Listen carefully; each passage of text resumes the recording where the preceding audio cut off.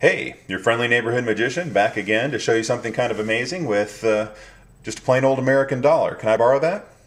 Great, thank you very much.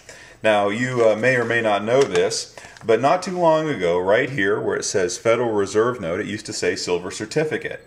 And what that meant is that you could take this bill and you could exchange it for $1 worth of pure silver.